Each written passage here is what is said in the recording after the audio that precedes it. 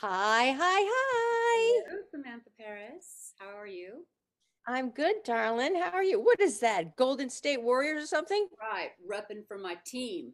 All righty then. Steph Curry, baby. Well, Here we are again. I didn't guess before.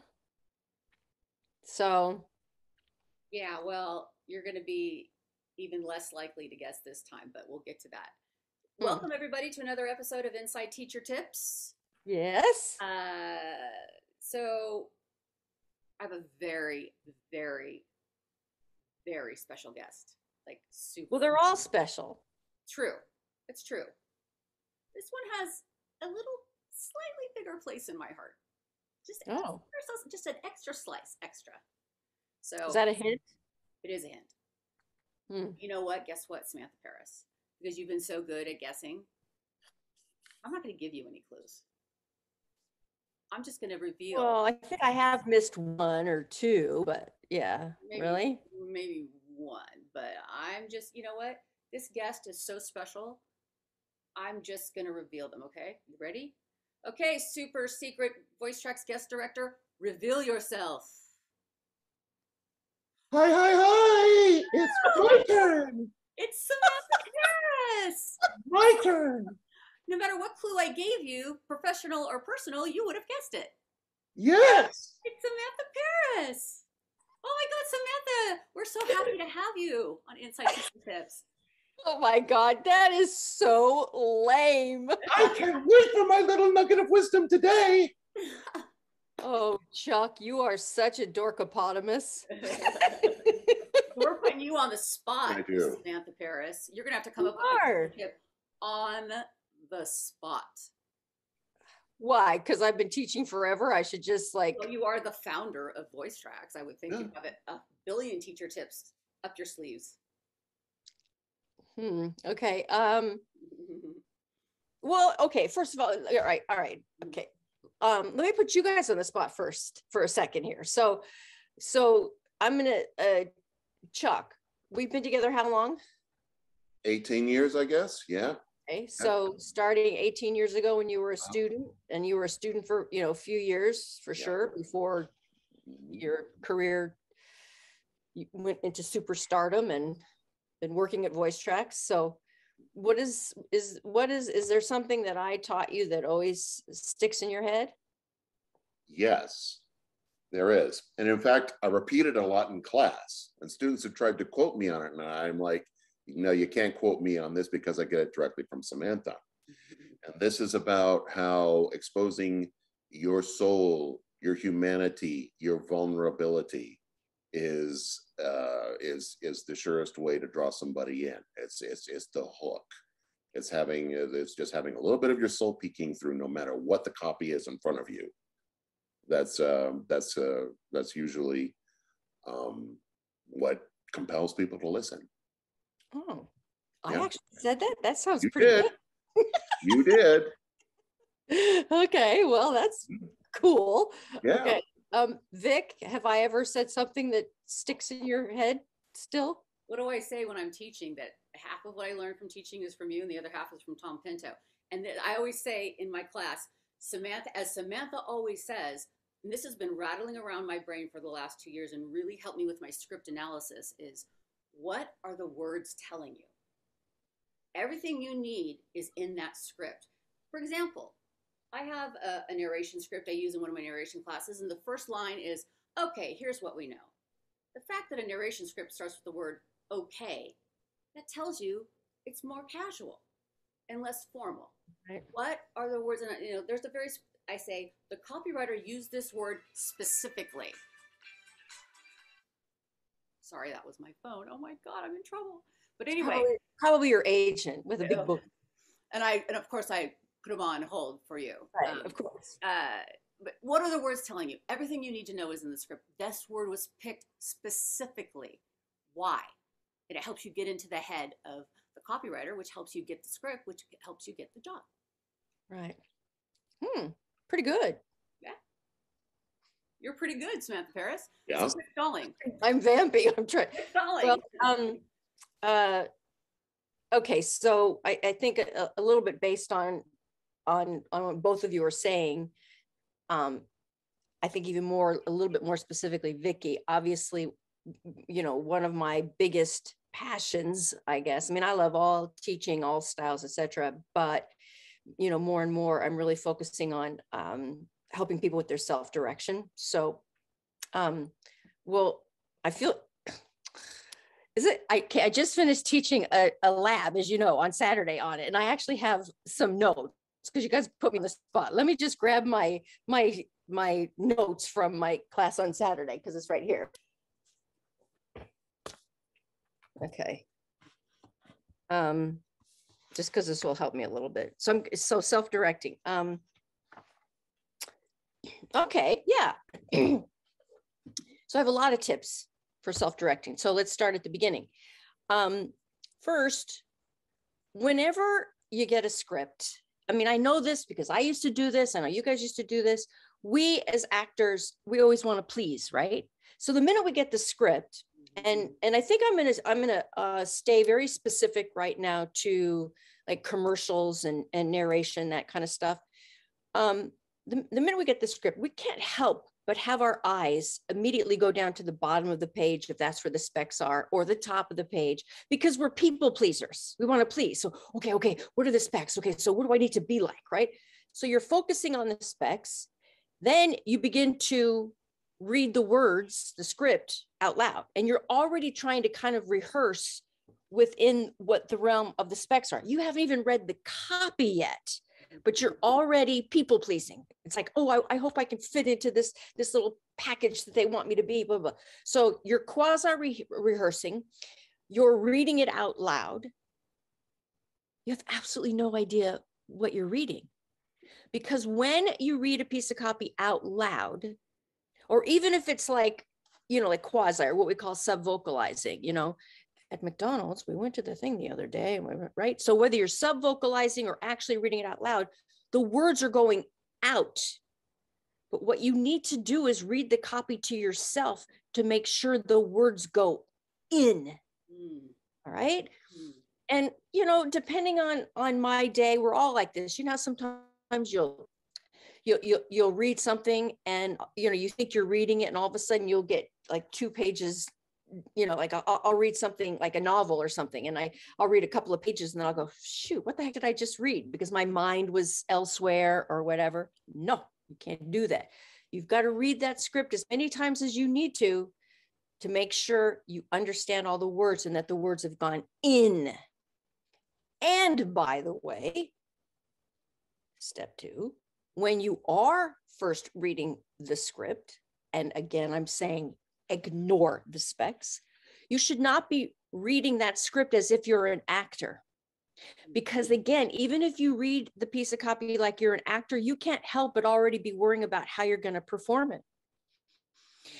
And this is whether you're doing a monologue script, commercial or narration, or it's a dialogue. You don't want to read it as if you're performing it. You want to read that script as if you had to direct it.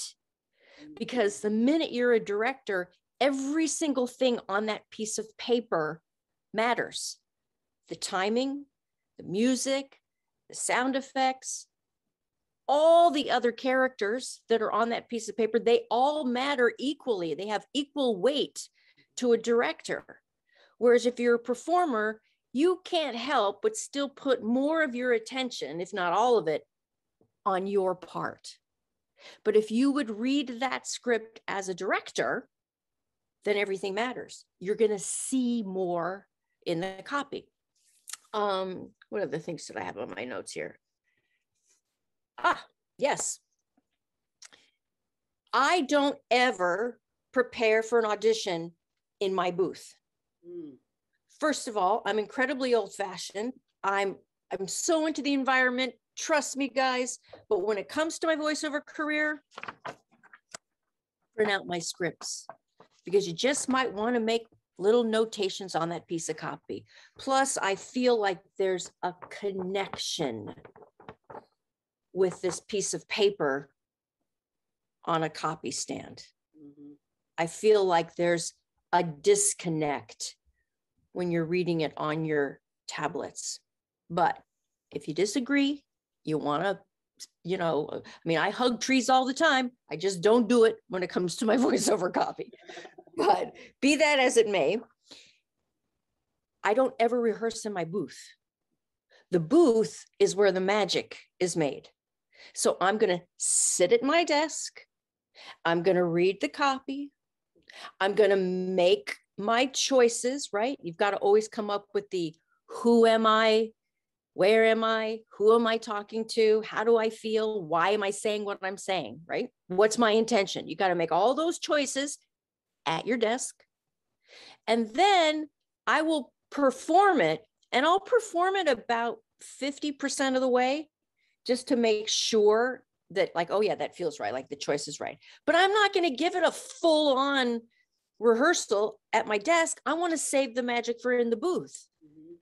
So I'm going to rehearse it about 50% of the way. I want to make sure that I, get all the words down. I want to make sure that I'm in the pocket of the timing of it, etc. So now I'm prepared to go in the booth. Then I'm going to perform it. And because you're really prepared, you shouldn't need more than 1, 2, or 3 takes. Also, when you listen back,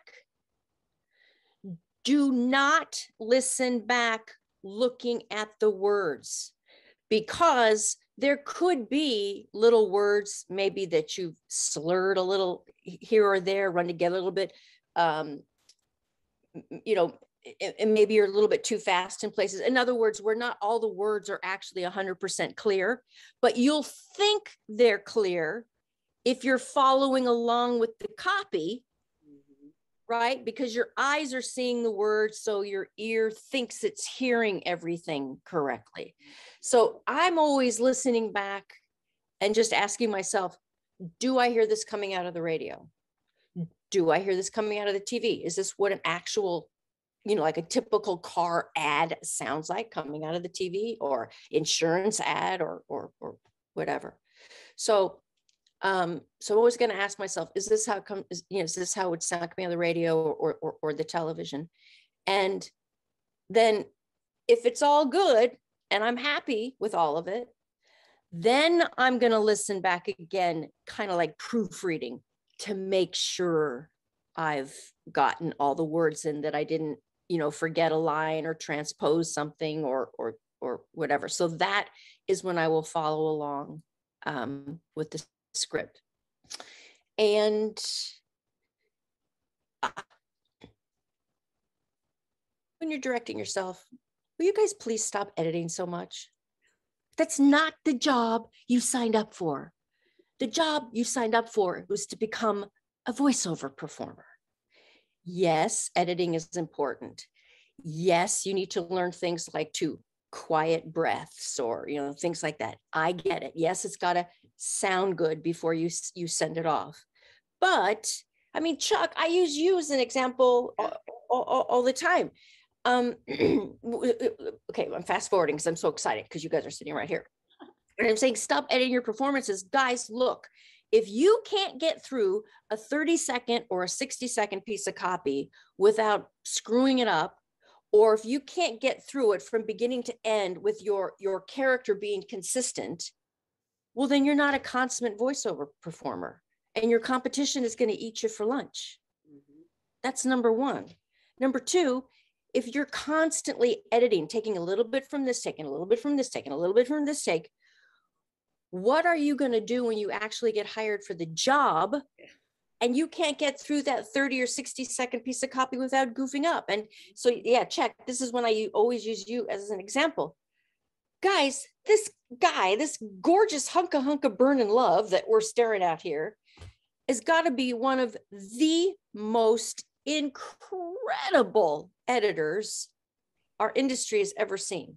Like when we're doing people's demos, Chuck and I, if I'm not happy with a read, like a sentence, I mean, he will literally sometimes in a demo session, because that's where we're supposed to cheat, like lift syllables, or he'll take a consonant of a word or half a syllable and build the word to the way in which I really want to hear it. Okay. Chuck's amazing. So he can edit in his sleep. Let me ask you, Chuck, how often do you edit when you do your auditions, your own auditions? Be honest.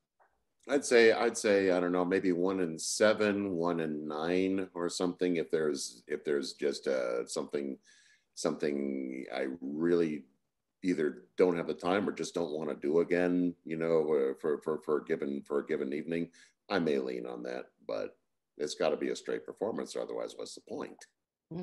Exactly. So, yeah. So guys, you should be able, if you don't like a performance, okay, you got to do it again. It's that simple. You do it until you do it right. Now, yeah, if it's 3 pages of narration, I get it. Of course, in my mind, they shouldn't be asking you to read 3 pages of narration for an audition, but I know sometimes they do. So in narration, if something is just hideously long, okay, I get it.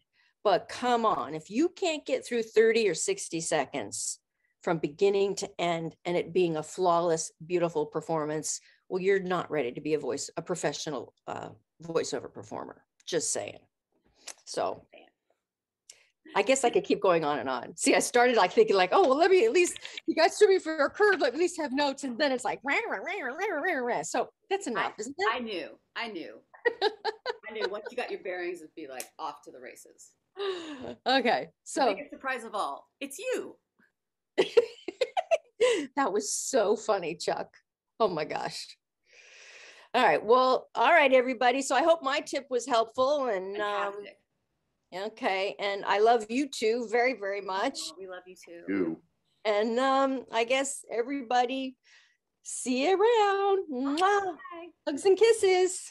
Bye. Bye.